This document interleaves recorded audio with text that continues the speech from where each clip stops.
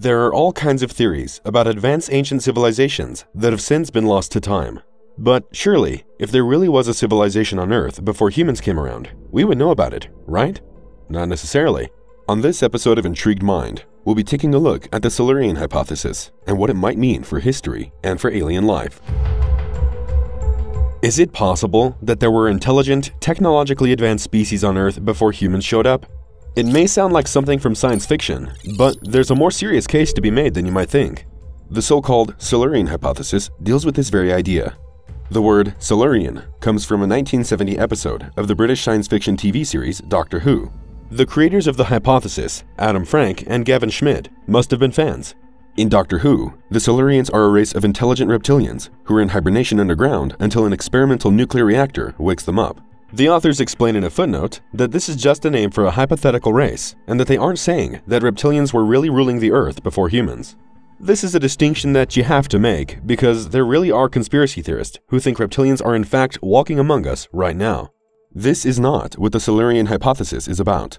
The Silurians are fictional, but the idea of an advanced industrial prehistoric civilization is an interesting idea that brings up a variety of questions. For instance, if an industrial civilization existed in the distant past, what traces would it have left behind?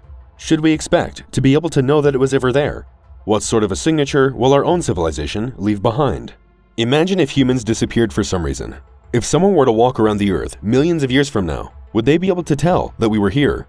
In some ways, the fact that our civilization existed would be harder to discover than you might think. This thought experiment has unique implications for how we look at the Earth and the impact we're having on it.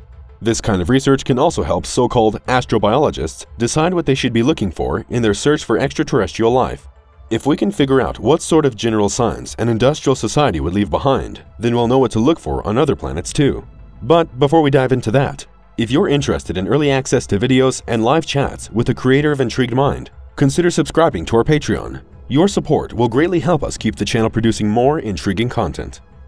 We actually know very little about ancient Earth. There's just not that much of it left for us to study. The Jack Hills in Western Australia are considered to be the oldest rocks on Earth at 4.4 billion years old. But most of the rocks we have today are way younger than that. Solid evidence for Homo sapien activity goes 2.5 million years back. That might sound really old, but it's really not in terms of geologic age. The Jurassic period, for instance, began 201 million years ago. The ocean floor is also relatively young, since ocean crust is constantly recycled. We don't have any ocean sediment from before the Jurassic period. If there was an advanced Silurian civilization on Earth, say 200 million years ago, we might not expect to find any fossil record of it.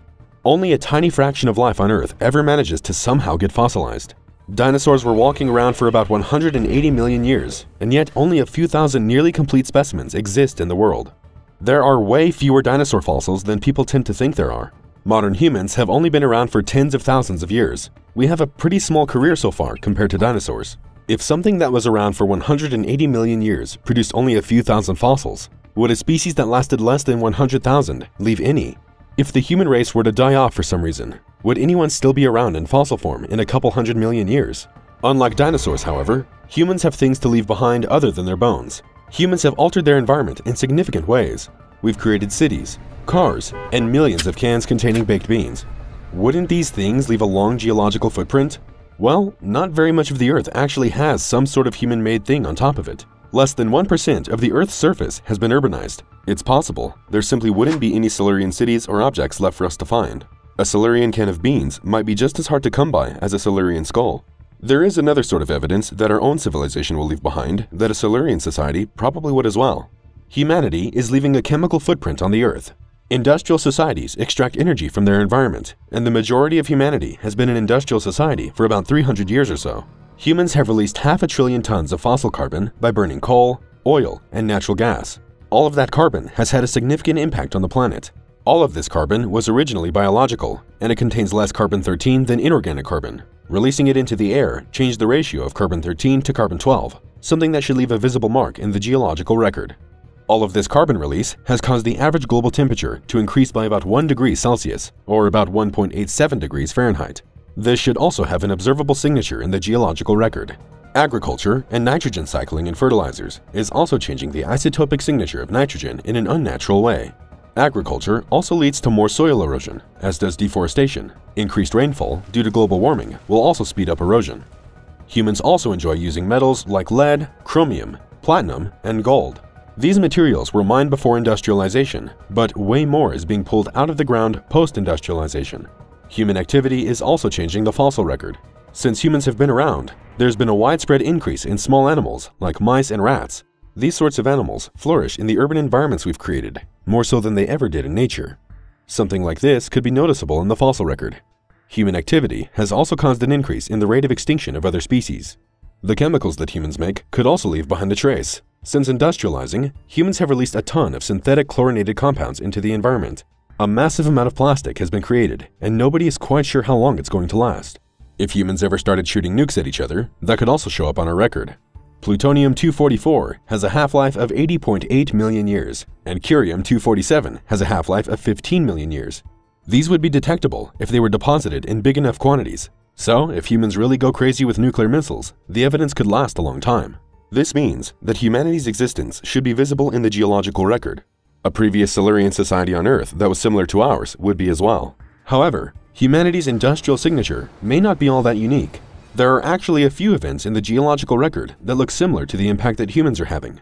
For instance, 56 million years ago, there was an event known as the Paleocene-Eocene thermal maximum. This sudden global change coincided with a huge increase in carbon levels and an abrupt temperature rise of between 5 and 7 degrees Celsius, or 40 and 45 degrees Fahrenheit. The average temperature changed that much over the course of just 200,000 years, and nobody knows why. If human civilization had been around at that time, it would have been wiped out. A Silurian one would have likely met the same fate, unless reptilians can handle heat way better than we can. That's not the only mysterious change in the geological record. There are other sudden changes in temperature, carbon deposits, ocean salinity, and so on that are in need of an explanation. How would we be able to tell the difference between evidence of a Silurian society and a strange but natural event? While the original authors of the Silurian hypothesis paper weren't trying to say that these parts of the geological record are evidence for Silurians, they wrote, "The Silurian hypothesis cannot be regarded as likely merely because no other valid idea presents itself." However, other people have said that the Silurian hypothesis is in fact likely. Some have gone as far as to say that the Silurians are still around today, hiding amongst us in secret and controlling our civilization from behind the scenes. The Silurian hypothesis can be taken off of our planet too. Mars was once much wetter and warmer than it is today.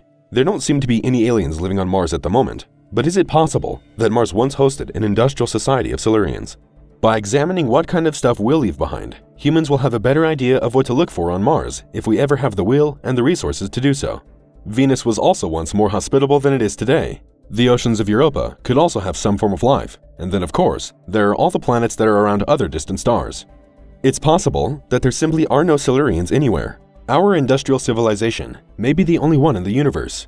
There is no evidence of intelligent extraterrestrial life. There is also no evidence of pre-human intelligent life on Earth. But while there might not be any evidence, the Silurian hypothesis may show that just because there's no evidence for Silurians doesn't mean that there's no Silurians. For more videos on the most amazing forgotten parts of our history, be sure to subscribe to the Intrigued Mind channel, like the video, and leave your suggestions in the comments below.